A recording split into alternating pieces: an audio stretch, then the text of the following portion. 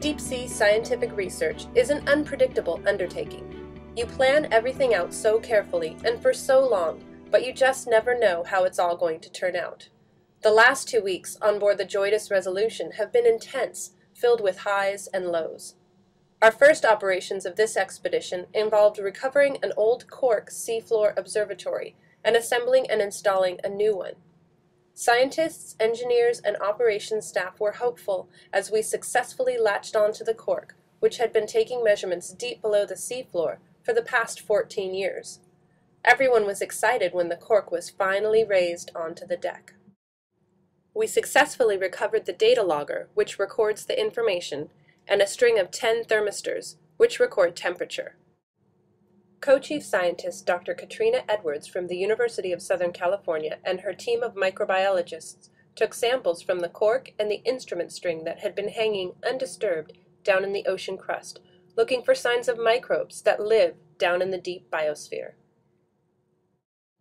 Scientists are eager to learn what kind of life exists down there and what their role is in their environment.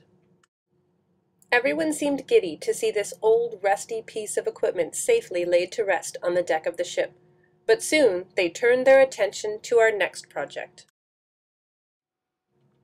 Dr. Keir Becker is a hydrogeologist from the Rosenstiel School of Marine and Atmospheric Science in Florida who's been involved with this observatory from the beginning.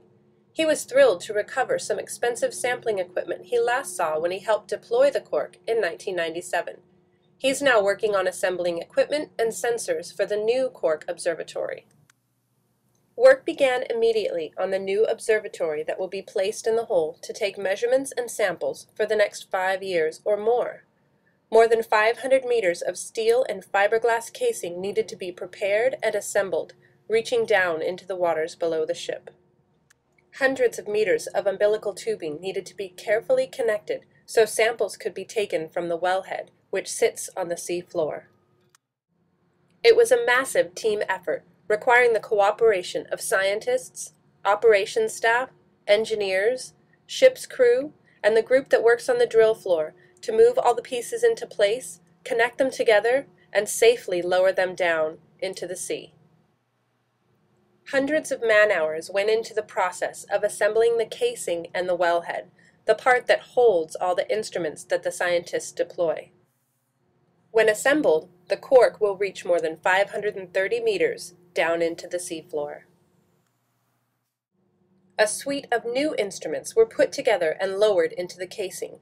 These instruments included osmosamplers, which are designed to use an osmotic pump to take continuous water samples over long periods of time. Hundreds of thousands of dollars and countless hours went into designing, building, and assembling this new cork observatory, which would give us a new window into the processes that shape our planet. Osmosamplers are long tubes that contain a salt-based osmotic pump and coils of either Teflon or copper tubing to collect the water samples over the next 5 years. Scientists gathered together and watched in anticipation as the bottom of the cork was successfully guided through the re-entry cone and into the existing hole. Everything had gone great, and all that was left was to detach the running tool from the cork so we could bring the drill string back up to the surface. Sadly, this is where the unpredictability of scientific research took over. DP, this is Jake. After noticing a loss of weight on the drill string, everyone assumed that the running tool had detached and was free to return to the surface.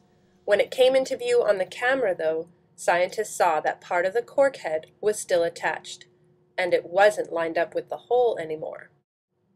They realized that something was very wrong and concluded that the only thing left to do was to bring the damaged equipment back up to the surface and see what had happened. Their fears were confirmed when the cork head reached the surface. Somehow, the casing had been sheared off just below the cork head, leaving all of those instruments behind. That may be why that hose is unhooked, but what did they hit it with? maybe the platform or something. Without the cork head, scientists would be unable to attach to and retrieve the instruments on the seafloor. They might even remain stuck in the hole forever.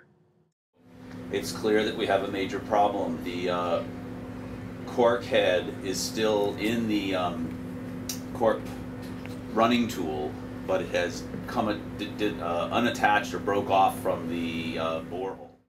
Scientists and engineers met to decide what to do next. Re-entry system to Through finish the completion, course. yes. Correct. Okay. I mean, what do you think, Wayne? That's going to save us some time, right? Because otherwise, yeah. Sitting here for 12 hours not doing anything is really a waste. We could be tripping in, like say, we'd be over there in DP by the time we got down with the drill string. Do the jetting test would be done. And we'd come back over, and I think that's going to save you half a day in the long run of productive time. Where we are now. So putting a shallow hole here near the inflow to the system, and then putting a deep hole instead of at NP1 we had planned at NP2 instead, just because of some geological factors. I think it would be a little less risky. There's no such thing as an easy operation when you're working in the middle of the ocean, almost 3 miles below the surface. Scientists must be ready to take the good with the bad. They do know that the work they're doing will help us better understand our planet's past, present, and future.